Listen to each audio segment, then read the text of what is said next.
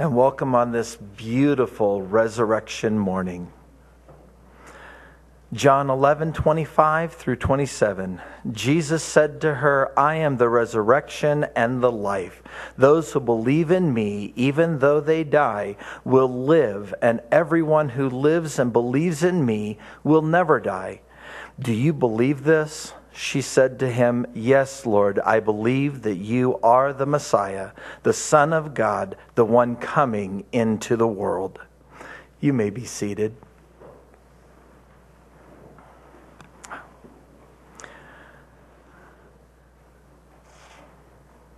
It's almost 2,000 years later. Jesus looks you and me in the eye, making the same claims and asking the same question. Sooner or later, you need to decide whether or not to allow the crucified, risen Jesus Christ to be your personal Lord and Savior. Many of us have already made that decision. Today, we celebrate the most epic event in all of human history: the life, death, and resurrection of the Creator, Sustainer God, who came to earth in the person of Jesus Christ to die for yours and my sins, and to raise from the dead in victory over both sin and death, offering you and me eternal life for this life and for the life to come. Do you believe this? Do you know that this to be true? Have you repented of your sins and put your trust in Him alone for salvation? Do you trust Him as your personal Lord and Savior? For 31 years, I have been a teacher in the public education system. I believe with every fiber of my being that God can use good questions to lead people to the truth of who He is. However, I do not believe that anyone will ever be argued to heaven. That is a work of the Holy Spirit on our depraved minds and our depraved hearts. This morning, I would like to talk with you honestly about some of these basic questions that frequently get tossed around. Maybe you have even heard them before or asked them yourself. I could spend a month of Sundays trying to answer each and every one of these questions individually. These are big questions and not easily resolved. But ultimately, by the end of the day, you have to make a decision whether or not to receive Jesus Christ as Savior and Lord of your life. I do not claim to be a skilled apologeticist. There are many who are more proficient in this field than I. But let's take a look and see what we find. The first question: is there really a God? That's the starting point, isn't it? If there is no God, then the gig is up. I'm a fool to be wasting my time standing up here doing what I'm doing. If it's all an accident anyway, I may just as well do as the Epicureans would say: eat, drink, and be merry, for tomorrow you may die. Do you realize, though, that you are a miracle? The very fact that you are sitting here right now is a miracle. You see, while you were still in your mother's womb, and you were being knit together by God Himself, you had a hole in your heart. It's called the fossa ovalis. It's found, if you think about the heart, it has 4 chambers. It's kind of like a box made into 4 parts. And in the top 2 chambers, there is a hole between the 2 atriums. And so when the blood comes in to the right ventricle or right atrium, the blood is already oxygenated. You see, while you were still fully dependent upon your mother for life, your blood didn't have to be oxygenated. It came in through the umbilical cord already oxygenated. So the blood didn't have to go to the lungs to be oxygenated by your body. Instead, it came in and went straight over to the next chamber where it went down through the rest of the body. Enough blood went through into the lungs in order to allow them to grow and to develop. But at the moment that hole in your fetal heart was formed, amazingly enough, there was also a flap that was formed at the same time. And at the moment you took your first breath, that flap closed due to a pressure differential in the heart, allowing your heart to function the way it should.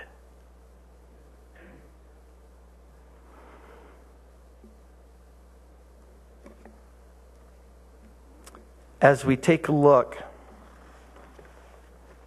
at the intricacies of how we are made,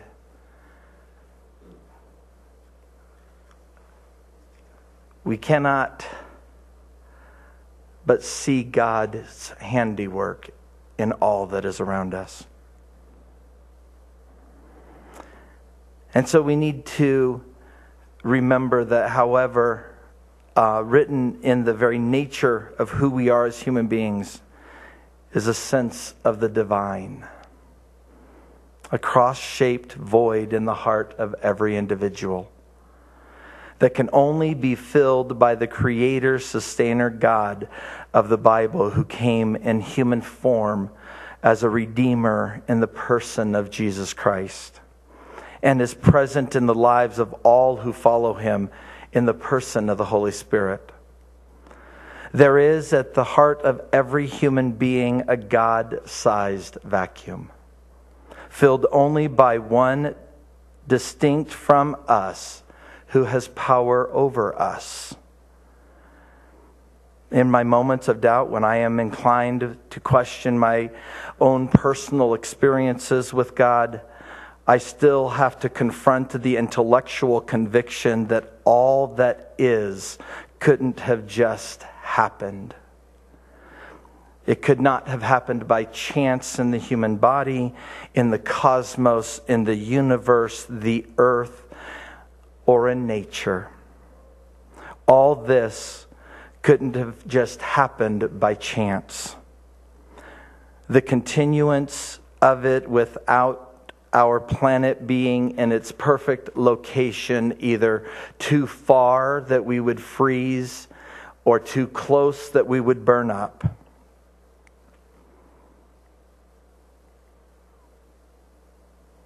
We see a clear, intelligent designer. Do you see it? And every day do you see it? I see a watch laying on a counter and intricate in its design. I may never meet the watchmaker, but I've got to believe that there is one. The chances of anything as complex as the human body happening to evolve by evolutionary chance without a creator, designer, has less chance than, as one observer stated, a tornado hitting a print shop and throwing all the type into the air and bringing it down in a fashion that goes through the processes and comes out with a fully bound edition of Webster's Unabridged Dictionary. There are far too many miracles that occur within our world and our life around us. The Bible states it succinctly. Genesis 14:1 reads, "Fools say there is in their hearts there is no God." Question number 2. Who is the true God? The Bible says there is one God who reveals himself and functions in 3 persons, Father, Son, and Holy Spirit. Genesis 1 says that in the beginning God created all that is. The very Spirit of God hovered over the face of the deep. In the New Testament book of John, the Bible declares that Jesus Christ was present in the creation. It declares in John 1 through 5, "In the beginning was the Word, and the Word was with God, and the Word was God. He was in the beginning with God. All things came into being through him, and without him not one thing came into being." What has come into being in him was life, and the life was the light of all people. The light shines in the darkness, and the darkness did not overcome it. The Apostle Paul states, makes this magnificent statement of the divinity of Jesus Christ in these words. "He is the image of the invisible God, the firstborn of all creation. For in him all things in heaven and on earth were created, things visible and invisible, whether thrones or dominions or rulers or powers. All things have been created through him and for him. He himself is before all things, and in him all things hold together. He is the head of the body, the church. He is the beginning, the firstborn from the dead, so that he might come to have first place in everything. For in him all the fullness of God was pleased to dwell. And through him God was pleased to reconcile to himself all things, whether on earth or in heaven, by making peace through the blood of his cross." Colossians 15 through 20. This is the one true God.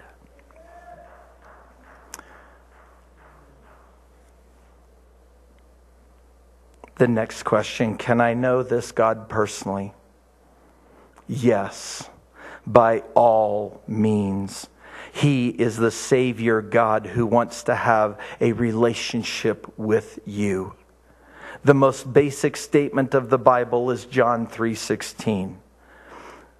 "For God so loved the world that he gave his only Son, so that everyone who believes in him may not perish but have eternal life." Jesus said, "I came that they may have life and have it abundantly." John 10:10. In Hebrews 4:14 through 16 we read, "Since then we have a great high priest who has passed through the heavens, Jesus the Son of God. Let us hold fast to our confession. For we do not have a high priest who is unable to sympathize with us, with our weaknesses. But we have one who in every respect has been tested as we are, yet without sin. Let us therefore approach the throne of grace with boldness, so that we may receive mercy and find grace to help in time of need." Yes, you can know God personally. That's what historic Christianity is all about. The glory of Christmas and of Resurrection Sunday is that God has broken into human history, wrapping his arms around you and me, and reconciling us to himself through Jesus Christ. The next question: can I really be forgiven? Many people are dealing with guilt. They are dealing with broken relationships they want healed. Some believe that they have to clean up their lives before they can come into a relationship with Jesus Christ. Or worse, they believe that God can't forgive them for the things they have done.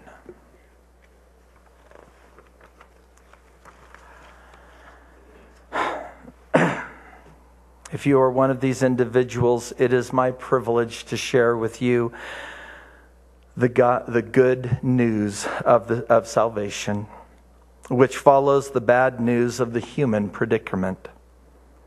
We are created in the image of God to live a full and meaningful life. Things have gone wrong in everyone's life.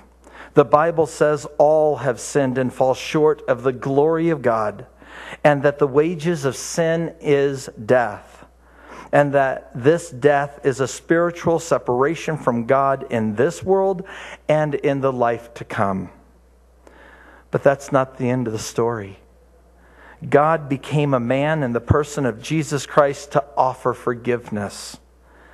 That's the good news. 1 Peter 2:24 reads, He himself bore our sins in his body on the cross, so that free from sins we might live for righteousness. By his wounds we have been healed. Christ died for all sins. The ones you think you have to clean up before coming to Christ, and the ones you think you can't be forgiven for.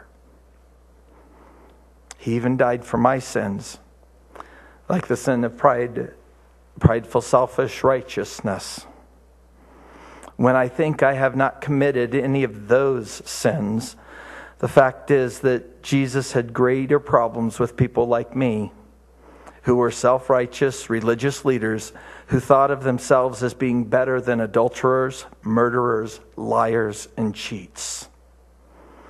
All of us need the embrace of God's forgiveness. All of us need to remember 1 John 1:8-9. If we say that we have no sin, we deceive ourselves, and the truth is not in us. If we confess our sins, he who is faithful and just will forgive us our sins and cleanse us from all unrighteousness. Jesus came to offer forgiveness. The price that forgiveness is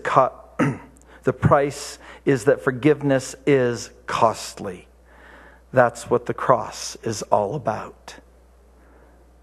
Michael and Robert Shannon, in their book Celebrating the Resurrection, observed that John Wooden, the famous UCLA basketball coach, always kept a cross in his pocket.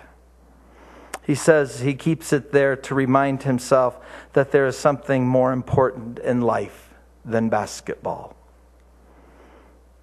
What's most important in your life? What to you is the equivalent of what basketball has been to John Wooden?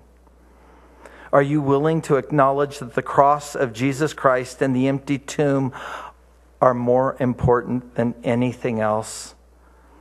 On the basis of what God has done for you, you are privileged to have forgiveness from Him and to forgive others, and to be free to allow others to forgive you. Bill Flanagan, in his divorce recovery workshops, says that the major breakthrough for persons recovering from the brokenness and the pain of divorce is the willingness to forgive the former spouse, even if that former spouse doesn't think they need forgiveness. Forgiveness is critical for life. The life and death and resurrection of Jesus Christ enables you to be a forgiven person and a forgiving person.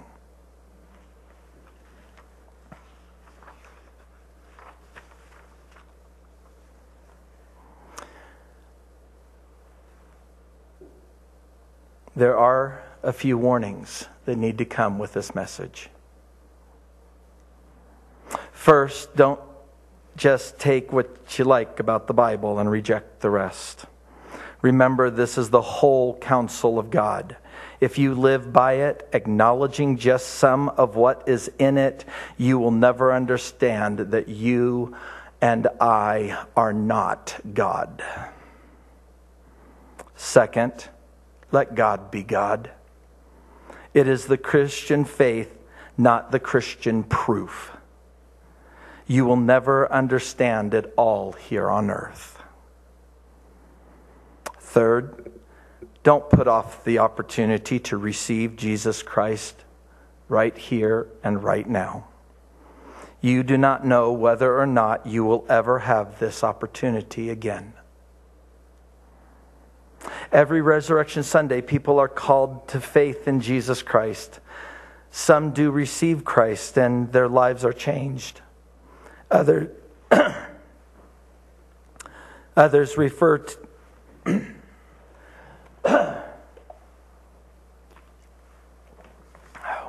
allergies.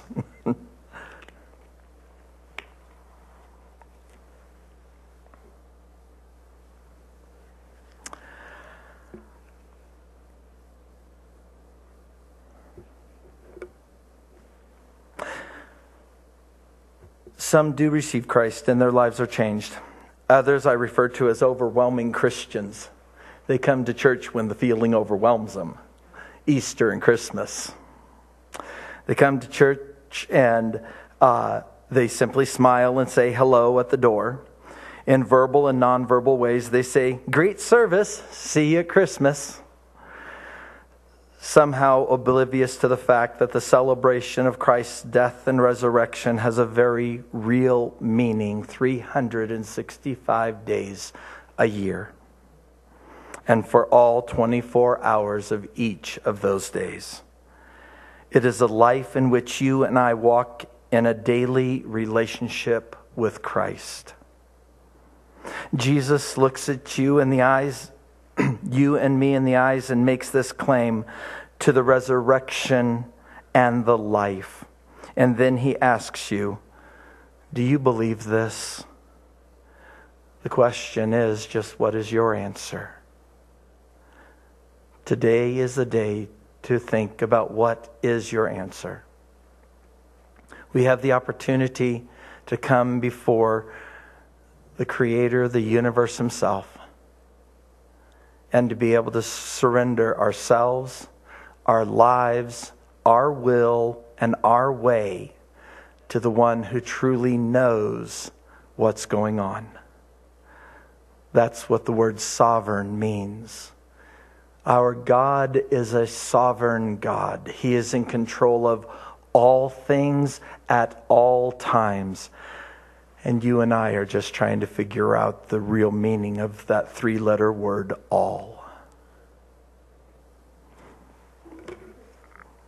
Tim, if you'll come and close us in prayer.